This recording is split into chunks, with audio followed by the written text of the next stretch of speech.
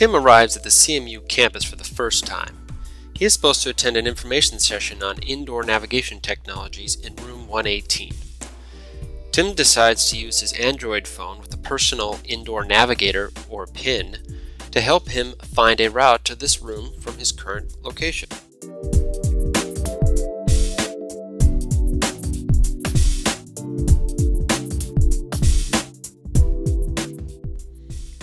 As Tim moves through the building, PIN is gathering readings from Wi-Fi access points and Bluetooth beacons, sending fingerprints to the server and in turn displaying updates of the phone's current location, indicated here by the orange and white star.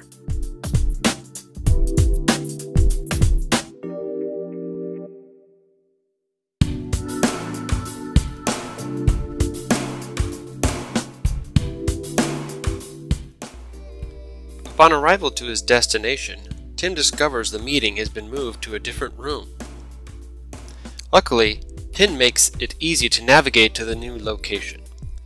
Since the phone's current location is always known, after a simple selection of the new destination, a new route can be displayed to him.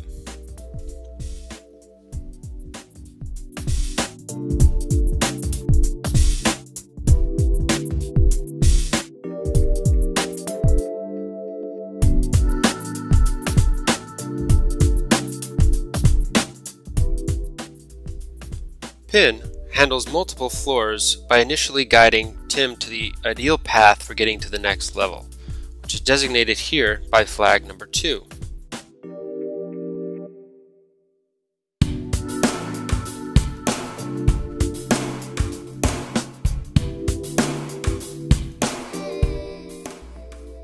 Tim follows the route to the second floor, and while doing this, PIN will automatically switch the view to the second floor route. As he enters the hallway, Tim ends up getting distracted and thrown off route midway through.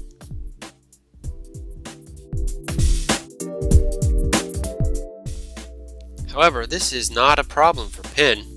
Not only does PIN update current location by continuously gathering fingerprints, it will automatically update the route to the new destination as well. So once Tim has finished with his detour, he can refer back to PIN, where an updated route is displayed for him. He is able to continue on without worry.